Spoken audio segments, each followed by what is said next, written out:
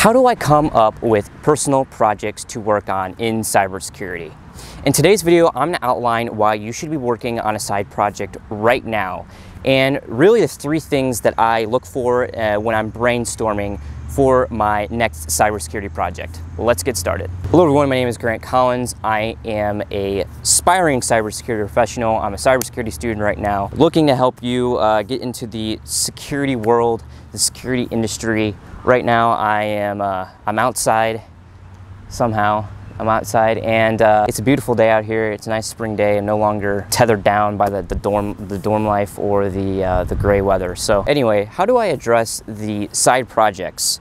So first off, I'm going to tell you 3 reasons why you should be working on a side project right now. First one, and probably the most critical one, is applying what you are learning. We can go and we can learn we can go to every online course, we can take our notes, we can maybe do the learning checks or like the quizzes, we can go binge watch a whole bunch of courses. But if you don't apply what you're learning, you're never going to really truly understand the concept. I found that when I've actually applied maybe to a project, I actually am able to understand the concepts over just memorizing content. Number 2 is a great benefit of your application. Employers, at least in my perspective, like to see people who are able to apply themselves. They're not just going in the classroom or going on online courses or getting the certifications, but they're applying what they're learning and they're actually utilizing the information towards their ability or towards their advantage. And so the second one is building this portfolio of work. Eventually, after a certain amount of time, and if you do it right, your side projects can become really a big portfolio of work, which you can throw on a resume, you can throw on a website, and then you can throw that on your resume and you can show what you've been able to do. Employers like to see this because, well, not only now are you maybe getting your degree, certification, or you're taking online courses, but you're actually showing that you know what you're doing because you're applying yourself. So you're building that portfolio of work. Number 3 is gaining credibility. Basically, you're able to demonstrate the ability to do something. We can say all the time, we can say we have the blank certification or we have a degree in cybersecurity or whatever it is. But if you can't actually show like what you've learned and apply that, again, it comes back to the application piece, you're really not really showing your credibility. Yeah, sure, there's credibility behind a degree in a certification in and of itself, but showing that is so important. And I think that you can do that and you can enhance your credibility. So hopefully those 3 reasons give you some inclination to actually start on a side project, and that can be anything within the security realm. Getting started is super important. How do I exactly brainstorm my ideas? What am I exactly using as an outline or as a reference to get these side projects going? Right now I'm currently under the Python for cybersecurity. So I'm learning programming, but really I'm trying to learn programming geared towards cybersecurity. And really I'm not really trying to learn programming of itself, but more of the scripting side. And so how do I brainstorm these ideas? I'll give you the three structures, the 3 outlines that I use.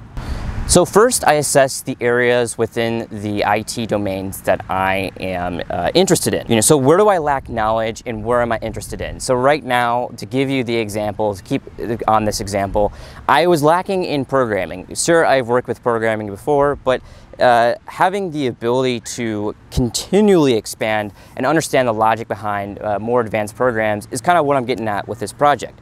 So where do I lack knowledge and what domain or what area am I interested in? That's kind of the first thing I do. In addition, I try to keep in mind the fundamentals. I did it right. See, I did it right. See if I fundamentals. Keeping in mind those fundamentals. Fundamentals. As a student, I think it's super important.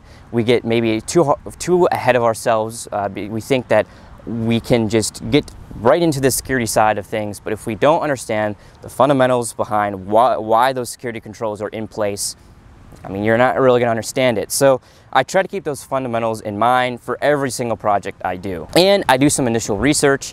This can just be some simple Google searches online. I'm looking at some projects that other people have done, maybe some ideas, some blog posts, things like that to start enhancing my knowledge. This expands onto my second point, which is I start to really dig into the research phase, and I do this by looking mostly at projects online.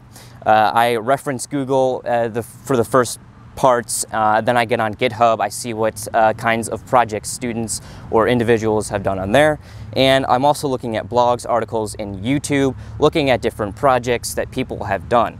I'm keeping in mind that I want to add my own little personal twist or uniqueness to the project. So I'm just kind of seeing what other people have done, getting a basic structure, a basic outline. Once I get this idea, I have a Google document or Google Docs where I just kind of write down the project that I'm seeing, and the next thing I do is I put my personal spin, my personal twist on it. I add maybe a little bit more of this, of X, whatever that may be, and I go ahead and subtract some things. And then third is structuring that outline. I've referenced this now a few times. You can see in my description below on my Complete Python project or on my Security Plus, I give myself an outline. It's so important to give yourself an outline, to give yourself that clarity right when you're starting. Instead of just going in right into a course, not knowing really where you're gonna go next, get that outline started. And that can always change, but having that clarity in mind is really important.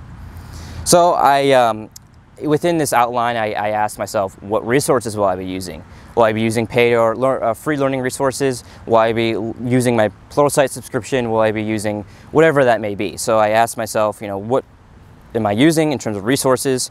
How will I go about studying? Will I be doing 3 Pomodori, 5 Pomodori a day? I've done a video here that will link to the cards that explains the Pomodori technique. What am I doing exactly in terms of tracking the progress of this project?